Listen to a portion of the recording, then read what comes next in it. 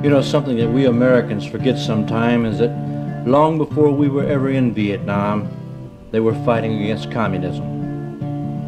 On my first tour of duty in Vietnam, I worked as an advisor with the RFPF. This is Regional Force and Popular Forces in Vietnam.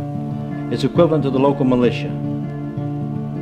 They didn't wear uniforms at that time. They had World War II weapons, and they were very low paid. And on their feet, they wore shower shoes instead of boots. They lived in mud forts and outposts. And when the Viet Cong would attack and kill the soldiers, they would kill the women and the children. I'd like to sing you a song that I wrote for these little people that expresses how I feel about them. Because I think this little man, this little Vietnamese fella, is about the bravest man I've ever known.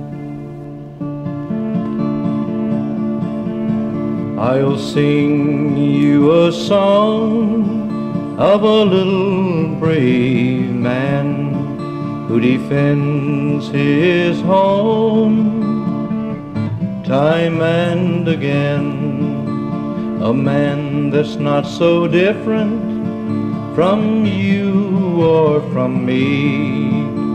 A man who would fight to keep his country free, stationed in an outpost in the middle of a field. To him this war is so very, very real. He'll fight for freedom until the end. He fights for his family, fights for his friend. Shower shoes upon his feet, a rifle in his hand.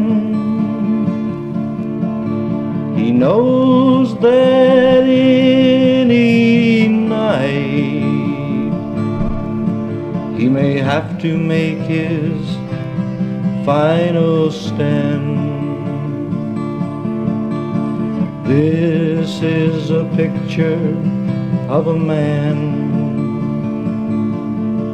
He has fought this war for so many, many years, lived more than a lifetime of sorrow and tears, and he longs for the day when there's peace in his land.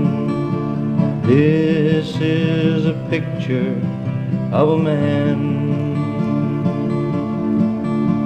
This is a picture of a man.